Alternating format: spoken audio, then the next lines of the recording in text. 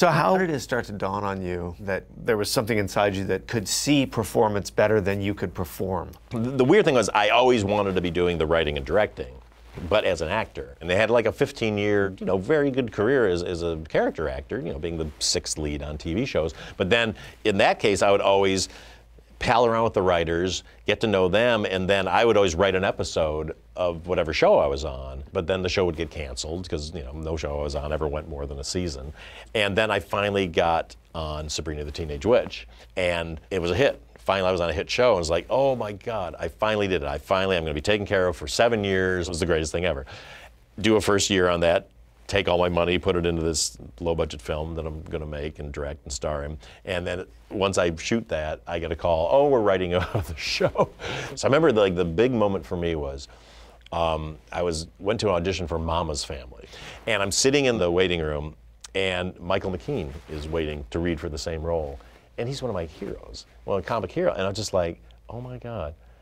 Here I am, Michael McKean has to audition for Mama's Family, and I'm just like, and all I can see is like, and he's talented, so he's going to get the job. This is my future. Like, I'm just going to be auditioning against people who are more talented than me and more famous than me for crummy roles.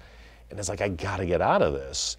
And then piling on top of that, once, I took the money, like I said, from my first season on Sabrina and put it all into this low-budget feature that I wrote and directed and starred in.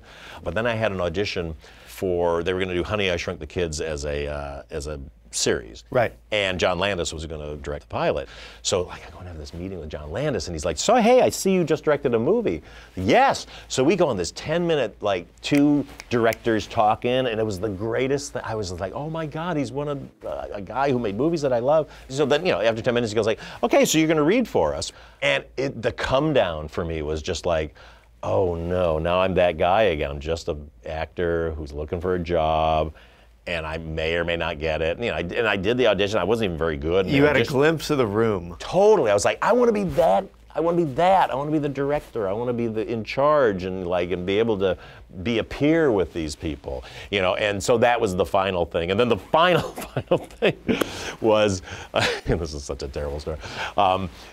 I'd already kind of transitioned out, but then Drew Carey asked me to do this little 2-line part on the Drew Carey show. So I get there, and they put me in this dressing room that's like a pen. Right. And it had no bathroom or anything. And I was kind of sick that day, and so I go in, where's the bathroom? And I go into the stage, and there's this bathroom, so I go into the bathroom, and I totally befoul the bathroom. I mean, it's horrendous evacuation in there, and just oh, so I leave.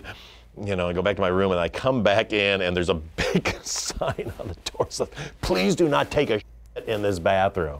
And I'm just like, you know what? I'm done. I'm done with being an actor now. Literally, the straw that broke the camel's back was a horrendous. There wasn't enough dignity. Totally. It's I thought I was at a point where I could at least get my own bathroom, and now I've literally got people mad at me. After 20 years of working at this career. Yeah. Yeah. It all comes down to this. Yeah, well, you know what? No, but I think the most valuable of my life. That's right. You're welcome. You're welcome. Hey folks, thanks for watching. If you liked what you just saw, then why not subscribe? Click right here for lots more off camera.